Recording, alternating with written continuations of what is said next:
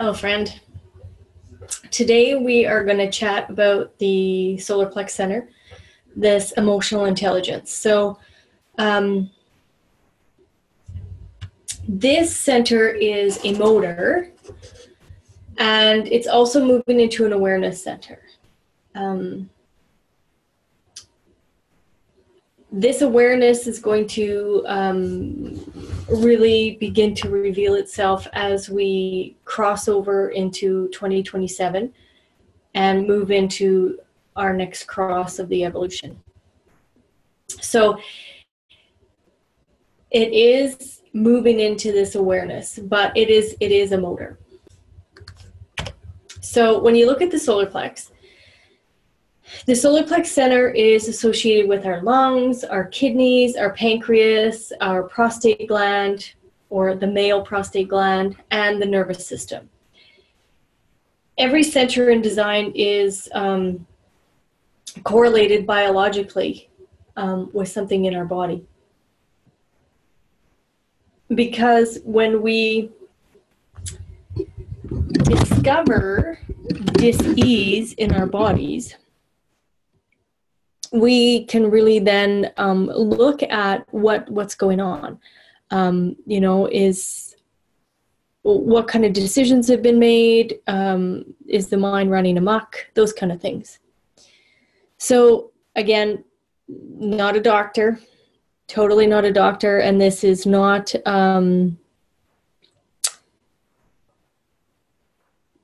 to replace your relationships with your physician, any medical doctor, any chiropractor, acupuncture, all of that. This is not to replace it. It just gives us a roadmap and a deeper understanding of what might need to be released or integrated, however you want to say. So the theme of this center is feelings, it's emotions, it's sensitivity. And the emotional intelligence runs in a wave pattern. And this wave pattern brings us to a place of emotional clarity and well-being. So the wave moves from pleasure to pain. And if you checked out the solar plex is the inner authority, I showed that in there as well, and I'm going to show it here. But the emotional wave, when it is defined, so when the center is defined in your body graph, then it means that this is actually your emotional intelligence, okay, or your inner authority. Sorry, and it runs in this wave pattern of pleasure up here and pain and pleasure and pain, and it moves back and forth. So when it's defined, the center actually releases this wave pattern and this chemistry so that we can experience the feelings, needs, and desires that, you're here to become emotionally intelligent about. So understand that you're not the wave, okay? You are here to experience the wave. And this is the key to comprehending your pattern, when it is defined.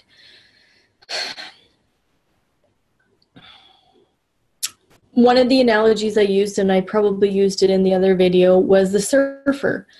The surfer gets on his surfboard and he becomes very in tune and aware with his body and the wave. But he doesn't want to fall into the wave, because if he falls into the wave, he's either getting, spit out of the ocean, or, he's going to get drowned by the ocean. So there's your pleasure and your pain type thing. And the emotional wave, what you're waiting for is this beautiful clarity. Like when a surfer talks about when he's in this little tunnel of a wave, it's clean, it's crisp, it's quiet, it's surreal. And really that's where you want to get to when you're defined in your body graph in the solar plex. This clarity gives you a sense of, okay, I'm either ready to move into the decision or not. Okay, so if you have it defined, understand that it's really healthy to cry, and it's healthy to express your emotions. It's healthy for everybody to do that. However, here it's so important because what happens in our world, and we're kind of, you know, humans make me giggle a little bit and shake my head, is emotions scare people. So we condition people to not express their emotions. And people that have this defined, if this is you, know that it is so healthy for you to cry. It is so healthy for you to be in tune and in touch with your emotions, because that, you know, being in touch with it gives you that emotional intelligence that you need to make decisions. You know, of course, if the center is defined in the body graph, it's your inner authority, and I said that earlier. So the nervousness that happens here in this center, it is just an indication of where you are on your timeline and if you have reached clarity or not. If you're still nervous about something, you haven't been able to, you know, process the fear of it. And I'm not going to get into all the fears here in this short little video. But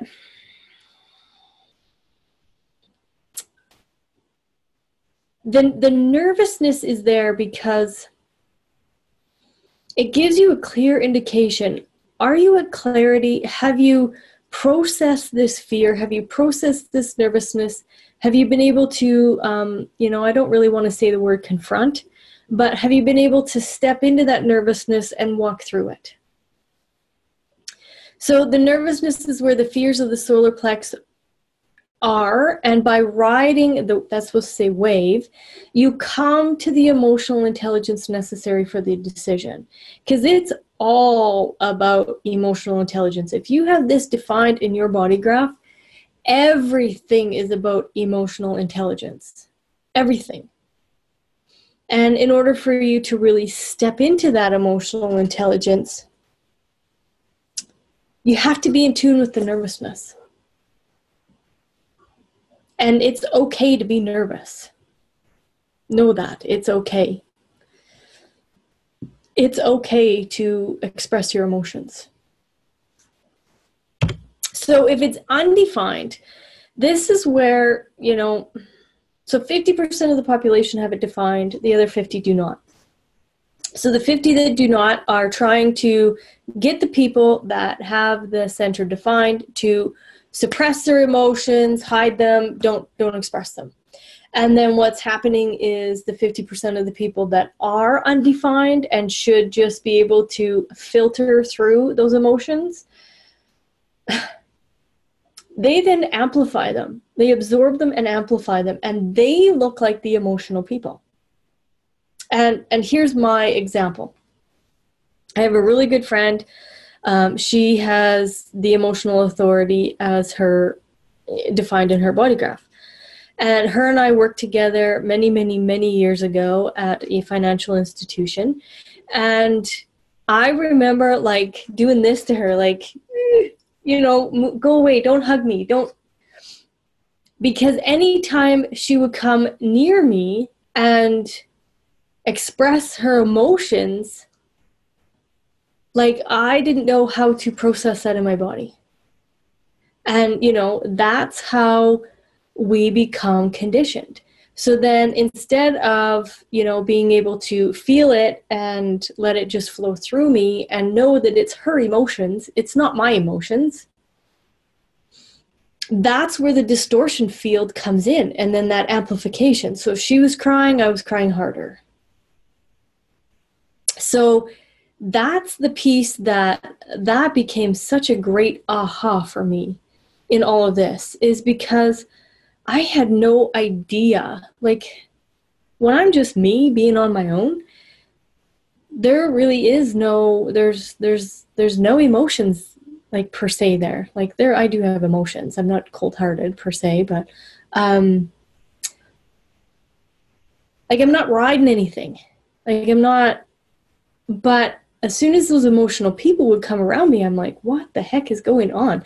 Walk into a room and, you know, it was almost like taking on those emotions.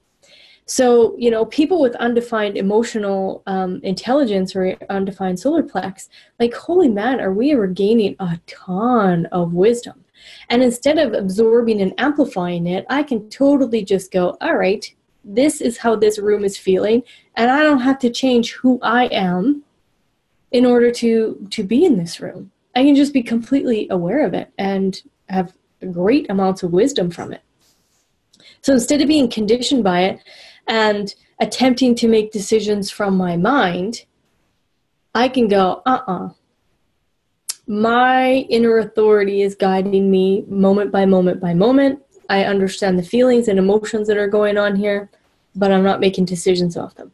I'm not going to, like, you know, not make a decision that's healthy for me because the mind says you might hurt somebody else's feelings. I'm not here to hurt your feelings. I'm just here to stand up for me and to step into my inner authority and allow it to guide. So if it's a no, that, you know, I'm not going to be wherever, I don't do it to hurt your feelings. I do it to be healthy for me.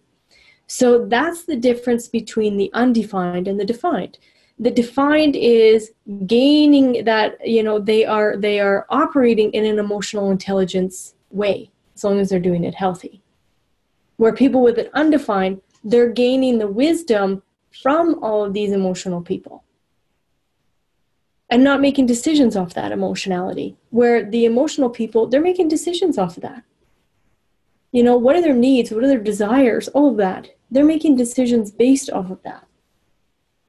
So one thing that's, you know, critical and something that the creator of human design, Ra Uruhu, has always said is this information is for the children. This is not for, you know, all these adults on this planet. It's for the children. And when we have this and we have their body graph and we have their, you know, their roadmap and their blueprint, we can raise them properly. So what's really, you know, I'm not saying that people aren't raising their kids properly. That's not what I'm saying. In a healthy way so that these kids can stay healthy and vital and strong and, you know, enjoy the experience of life and enjoy, you know, seeing the patterns and walking through any kind of fear. That's what's fun about this.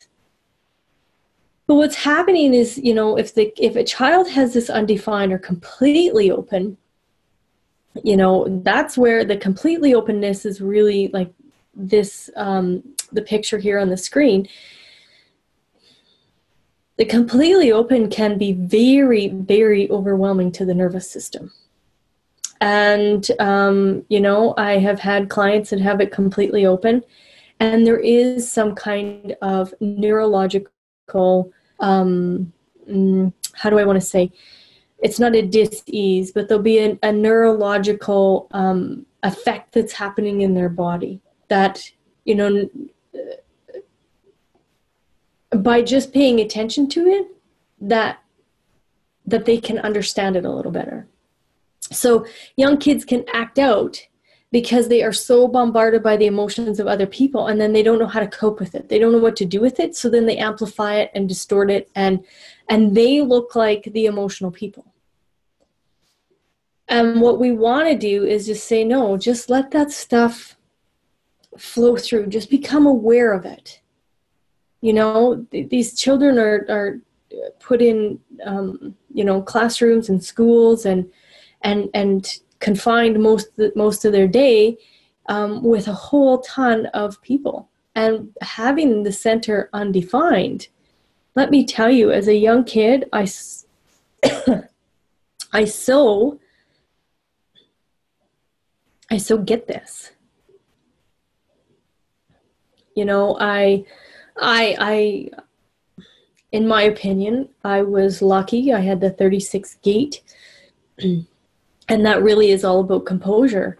And, you know, I really learned over time how to balance all of this in me.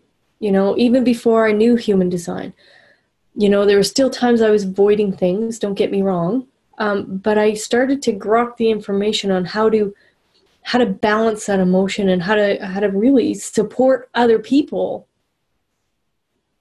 through their emotional times. So if any of this is fun and, tweaking any kind of interest, I would love to chat about it. See if, you want to walk through some coaching and understand your design a little better. Because when I look at and read books and pay attention to what's going on in the world, like, holy man, this map is quite profound. And it really can bring a new sense of health and wellness to people. And again, totally not a doctor. So thank you very much for listening, and enjoy.